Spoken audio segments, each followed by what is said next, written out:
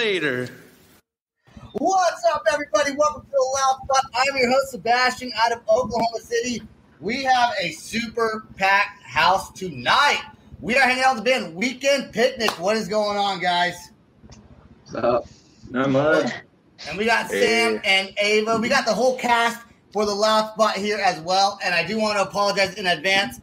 We might get a little glitchy tonight.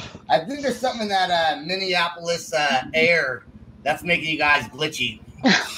Confirmed. Did you just offend a whole city right now? Yep. Yes. Yeah. You did. Great. Awesome. Hey, Minnesota and especially St. Paul area. We love you. Don't listen to this ass clown over here. I think I've offended almost every city. Like off the cities in the United States. Okay, so Aaron, since you're not as glitchy, I do want to ask you, you guys started the band in 2019, is that correct? Aaron? Yep. Patrick and I joined a little later. Am I still glitching out? No, you're not. It's just there was a delay there. Yeah. So Patrick and I joined at the end of 2019. Ben started up the band at the beginning of 2019. And we just kind of joined towards the end of the year. Little lineup change, and been going at it ever since. Hey Ben, when Aaron joined, did you rethink that whole idea of like, oh, why did I do that? Is that what? I still rethink it every day. Oh, okay, every day. All right. Just wanted to make sure. Dude, I do gotta whatever, say, man. Right before we actually went live, I forgot I didn't have my headphones on, so I went to go pull the cord up really fast, and the cord went smack, hit me right in the eye. You know, I can't see out of my left eye for doing that. So anyway, you can't even see out of your left eye on a normal day. You're like, I'm always. That's why I call you Popeye every day. Hey, Popeye, how you doing? And you're like, So I do want to say when I saw Weekend Picnic was going to be on, first thing I thought in my head, I was kind of like, oh, they're probably like pop punk a little bit. Not pop punk at all, but you guys do have a very original sound, and I listened to a lot of different songs that you had out, like the Christmas song was really cool, the Mariah Carey cover. And then Suffer the Silence.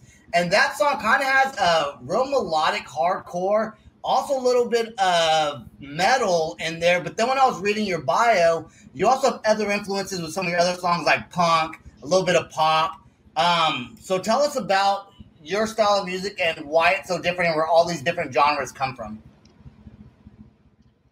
I'll take that one. I think a lot of the writing process stems from like all the different influences and just things that get caught in your head. So you get those really sometimes fast riffs from punk and sometimes just heavy sludgy riffs from rock or metal or whatever. And as long as it sounds cool, we kind of just embrace that. And we tailor all the riffs and kind of the vocals to fit that, just what can be catchy and what can hit really hard. And if that comes from a bunch of different genres and a bunch of different styles, like we're all about it. We're not really limiting ourselves there. So it's a lot of fun to write and combine those things. So I definitely respect that. I hate it when people have like one genre that they're into and that's it. Like, you know, when it's good music, it's like a mixture of everything a little bit. Yeah, definitely. I like only one genre. Yeah. He does. Almost. He's not even lying. He almost does. You know well, you didn't look to the left. You didn't go like this, so we're good. Yeah. When Sebastian looks up to the left when he says something, it's a total bullshit lie. Just heads up. But Sebastian is he loves his punk. I mean, you can't get him away from his punk. If it has punk in it, it'll be the best song in the world to him. It could be like the nastiest thrash punk you've ever heard that is never going to see the likes of radio at all. And he's like, oh, dude, this is Yeah, and it's like, and then you put out like a hard rock Atreyu song or something like that, and he's like, it's all right, it's okay. All right, so just real quick, just real quick, Sharon says yes, super packed picnic, yes. Yes, hello, Sharon. We weren't paying attention. I wasn't paying attention because I was sharing. Blind Melon.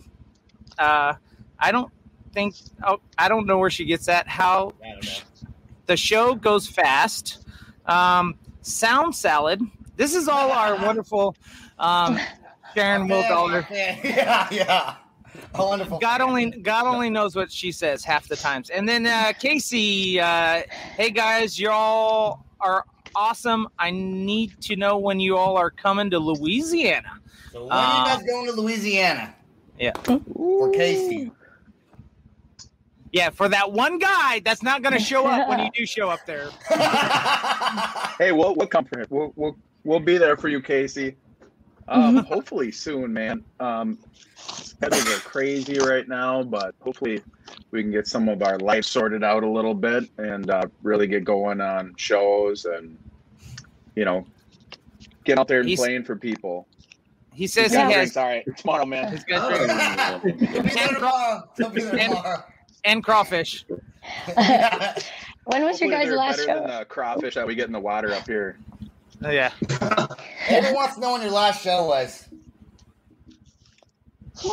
Ooh, is that 2 Saturdays ago? So we've been doing shows recently.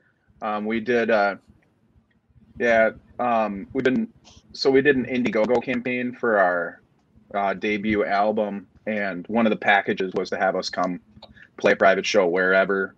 So we've been doing a couple of those acoustic shows. So it's been a good time. Really excited to plug our instruments into some speakers and blow them out soon here, but hopefully that'll be coming soon. How did you guys come up with the name Weekend Picnic? Were you at a picnic and then decided oh, it was a weekend and you were at a picnic with the whole band, you guys are sitting there with your peanut butter jelly sandwiches and thought this would be a really good name for a band? Let's do Weekend Picnic. What can't they take from us copyright wise? No, you go ahead, Ben. I was just raising my hand because I took the spot of the guy that came up with the name. So the person that came up with the name is not in the band anymore. Wait, you kept it going anyway. So was there a reason for that name? Like, was it just like an idea that just out of the blue? Do you even know the reason? I think he just said he had a dream about the name or something. Yeah, he had a dream. It was a nightmare because he wasn't in it anymore. Yeah, Do you make up it your doesn't own mean anything. Do you make up your own ran reason? with it, and now our album cover is a picnic table on fire. So yeah, I guess that's just what happens on our weekend picnics. All right, so we were all sitting there one day and we're like, what's everyone's favorite day of the week? It's not a day, it's the whole weekend. So we got weekend, right.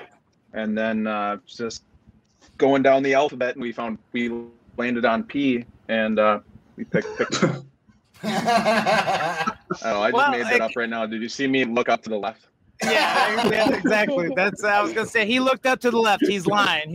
Body language. But the good thing is we just right before we started, they were called Weekend Panic. So we're lucky that we were able to correct that, because apparently Hooked on Phonics does not work for me, and I messed up. I was rushing through it this morning when I put it all out there. So I'm too busy booking bands right now. It's crazy. Does that happen a lot with with people confusing Weekend Picnic for Weekend Panic? Just because I think it would be because it kind of both of them kind of roll off the tongue the same. Is that pretty common? I've never seen it. Yeah, we got that. Just once here. If you see here and TikTok. Oh, go ahead. Okay. If you see, I don't know if you can see in the background of my. I see that. That's super cool. There's no A there. It's so there's goes right. So I don't know. Is that Is that another way that the band goes by? Is the abbreviations of Weekend Picnic? Yeah, there's a lot of letters in Weekend Picnic, so we just kind of went with the shortened version, and I think it just kind of looks sweet. So, okay. I think so. We should have put. Logo. I just wish you guys would label that on your guys' stuff, so I would have put that on there. So No, because their Facebook page does have Weekend Picnic, and their YouTube also has Weekend Picnic like this. But I did see that abbreviated version. I think it was at the end of Suffer the Silence, maybe. I think at the very end of the video, you have the abbreviated version of. So let's talk about that song, Suffer the Silence. The music video came out, I believe, in February. Is that accurate? Yeah. Yeah. Pretty. You did your research there, buddy. You did your research there. You guys got to give him props because he usually fucks that up right from the get-go. He doesn't remember when shit comes out. He just says, "This is the top one. Okay, this is the one we're gonna use right here." No, I usually go through. I usually try to go through the dates and see it. And was this song part of a larger EP that you guys came out with? Yep. So it was actually our first single that we sorry, I don't know if I interrupted someone. Yeah, it was our first big single that we released, I guess, like last summer. Is that right?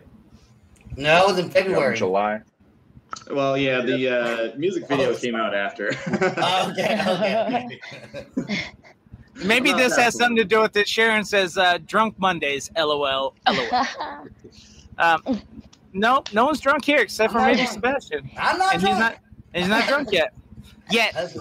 Night's still young. Keyword.